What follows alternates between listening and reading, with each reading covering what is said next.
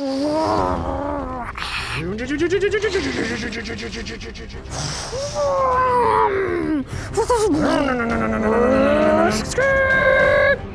hey! Do you want to know what forces make the Batmobile go super fast? You mean besides its turbo-boosted engine? Well, let's find out.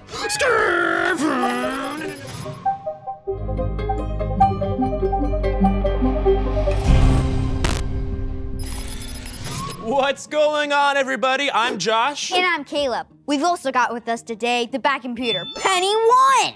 Greetings. And welcome to Batman Science Lab. That's right, the place where we study the science behind all of Batman's really cool crime-fighting technology. We've been learning all about his tech as members of the Night Watch, Penny One's new program where people like you and me from all over the world get to hone your own skills to be everyday heroes. That's right. Now, when we talk about technology, we're not only talking about the really cool, fun, fancy gadgets on Batman. No, we're talking about other things too, like his vehicles. That's right. I'm talking about the one, the only, the Batmobile! Oh, hey, I think Penny One has a call. Let's see who it is. Hello? Hey guys, Penny One tells me you guys are talking about the Batmobile. Oh, what's up, Brian? For those of you that don't know, this is Brian, the director of DieCast Vehicle Design with Hot Wheels. He's here to talk to us today. What's going on, man? Thanks, Josh. And the Batmobile is one of my favorite cars. Mine too. In fact, Penny One was just telling me that it has ejector seats, a grapnel hook, and rocket boosters. The Batmobile is very, very fast. My estimates calculate that the car can get up to around 310 miles per hour. Wow, that's super duper fast. But I mean, let's be honest. Do we know how it can get that fast? I think those rocket boosters and the 12-cylinder engine help. Oh yeah, but the rocket boosters and the engines are just a couple of the dozens of things that factor into the speed and maneuverability of the Batmobile. There's tons of forces that Batman has to take into account when he's driving his crime-fighting vehicles. Like what? Well, let's think about that. So there's this thing called momentum, right? And momentum's just a property of motion that makes an object move. So in other words, how far an object can go until it completely stops, all right? Now, momentum is comprised of two different parts. You have mass and you have velocity. Now, velocity is just a fancier way of saying how fast an object can go in a given direction. Okay, now there are many different types of factors that can affect an object's momentum, like a car, for example. Now, Caleb, let me ask you this. Do you think that the weight of an object affects its momentum? I'm not sure, but it sounds reasonable. That's a great answer. That's right, we're gonna test that out right now with our little fun experiment that we're gonna do. Another force that can impact an object's momentum is air. Really? But air is so invisible. You know, you're not wrong about that, but think about it this way, okay? You know, like on a very windy day, you suddenly feel the air like pressing against you? Now, let's pretend we're an object heading super duper fast in one direction, and all of these air molecules are right in our way, pressing against us. It causes a resistance, an air resistance. Gotcha, and can that force slow you down? It can, but it depends on the shape and the surface area of the object, or in this case, the vehicle. Exactly. Now, we're also gonna experience that again with the trek that we're gonna do, and I'm just so excited to get started on this. What do you say, let's do it? Let's do it. All right. Have fun, guys, and I'll check back in with you guys later to see what you find. See you, Brian. So for our first experiment, let's take a look at momentum. What we have here are two identical Batmobiles. The only difference is we've made this one a little heavier than this one. Keeping in mind what we know about the law of momentum, we're gonna see which car goes the farthest, fastest. All right, so Caleb, what do you think's gonna happen? Well, I think with the car with the weights is heavier, it would go slower and have less momentum. Or it would not go as far as the lighter Batmobile. But let's find out. You're right, it sounds like you're ready, Mr. Referee. Yep, let's go.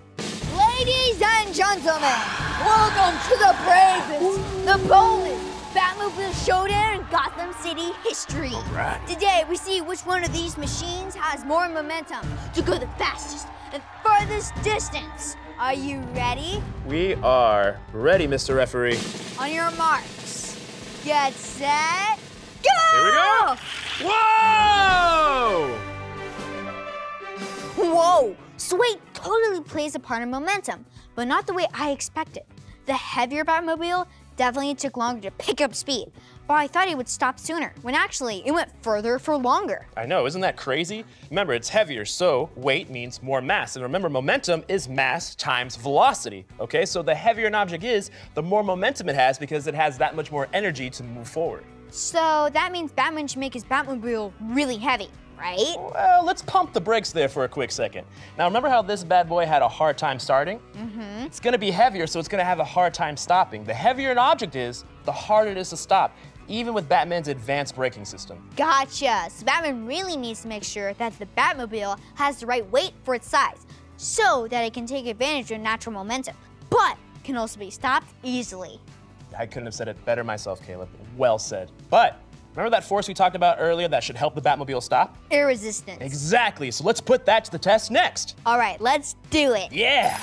All right. Well, as you can see, we added something a little different to our track. We've created our own wind track so that the fan is going to create even wind for both tracks. Now, remember we were talking about how wind resistance is going to affect different surface areas? Yeah. Well, we have two very differently shaped cars, okay? We have the low, sleek Batmobile and the nice, boxy, armored car. If you think about how the wind is going to hit both of these cars, what do you think the results are going to be? Well, I think since the Batmobile has a lot less surface area than the truck, the air won't show much resistance. But the truck is heavier. And so, like we learned from the last test, it might still win because it can have more momentum once it gets going. You know, Mr. Referee, you make a really good point. Can momentum outweigh air resistance? Only one way to find out. It's racing time! Here we go. Woo, that's powerful! On your marks, get set, go! What? I said go! Oh! Whoa! All right, let's talk about it. All righty, Caleb, what did we just see? Well, we just saw that both cars started really fast, but the Batmobile pulled out in front of the truck. Yeah, very excellent observation. They both started at the same time. There was no weight on either one, right? We saw that.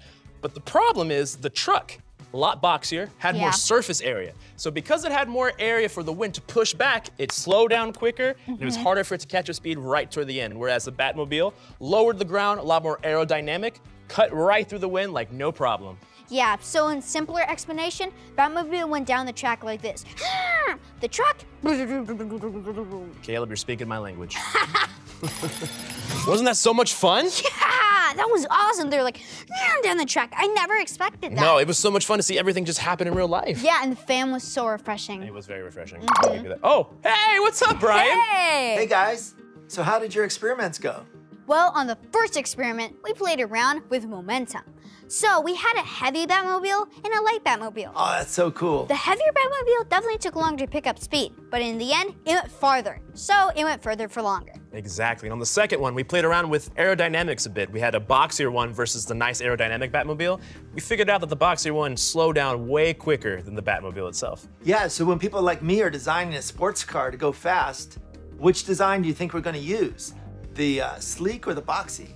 Definitely the lower, more aerodynamic design, which is exactly what Batman did so that the Batmobile is primed and ready for action. I don't know, Brian. I think this kid's ready for the real Batmobile.